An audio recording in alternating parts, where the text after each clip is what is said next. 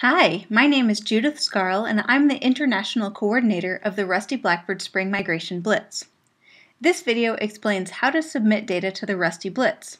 All of our data are collected through eBird, so first go to the website ebird.ca if you're in Canada or ebird.org if you're in the United States. Click the link to sign in or register on the top left.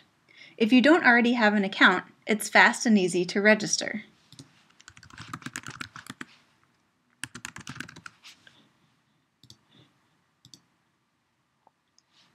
In the first screen, you'll be asked where you went birding. You have several options here. If you're already an established eBird user and have submitted data previously, you may have locations saved. Or if you noted the latitude or longitude where you went birding, you can enter them by clicking this link. For the Blitz, we prefer that you don't use the county, city, or state option since we need more specific information about where you saw rusties. A great option is to find our location on a map. Enter the county or state in which you went searching for rusties if you're in the US, or in Canada, enter the province or territory. I'm going to create a report for an imaginary flock of rusty blackbird observations in Glen Cove, New York. First, I'll go to Nassau County in New York State.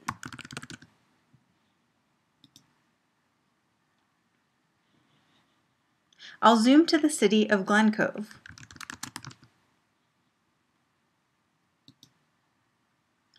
The map will show you all of the existing eBird hotspots, as well as any personal locations you may have mapped earlier.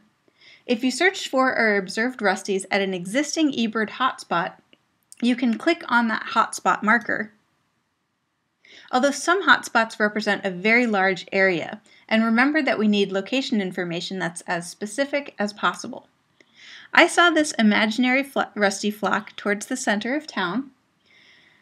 Zoom in as far as you can to find the exact location where you went birding.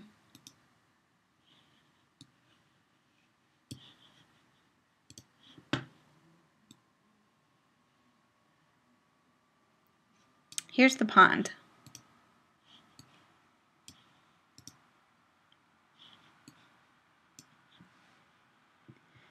If I click on the exact location where I went birding or where I made my observation, eBird will prompt me to enter a location name to the right. I'll call this Desoris Pond.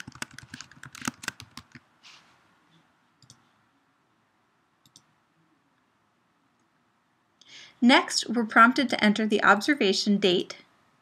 We'll say that I conducted this imaginary survey on the first day of the Blitz in 2014. And then eBird asks how we surveyed for this observation. Whenever you specifically search for rusty blackbirds between the 1st of March and the 15th of June, please submit your data to the other category, Rusty Blackbird Spring Migration Blitz. Even if you searched for rusties but didn't find them, please report your effort to the Rusty Blackbird Spring Migration Blitz protocol so we have information about areas that rusties are not using at a particular time. If you weren't specifically searching for rusties during your birding trip, but you observed this species, you can still submit your data under the Rusty Blackbird Spring Migration Blitz protocol option. Note that all rusty blackbird sightings between the 1st of March and the 15th of June are used for the Blitz, regardless of whether they're submitted to the protocol. So if you were not specifically looking for rusties and prefer to use one of the other protocols to submit your data, we'll still be able to use your data. You'll be asked to enter the start time of the observation, the duration of your survey, the distance you traveled while birding, your party size, and any comments about your survey. If you're looking for rusty blackbirds and travel a long way, we recommend that you break your trip into parts for the purpose of reporting. Remember, the more specific information we have about exactly where you searched for and found rusties, the better. Next, you'll be asked to enter information about the birds you observed on your trip.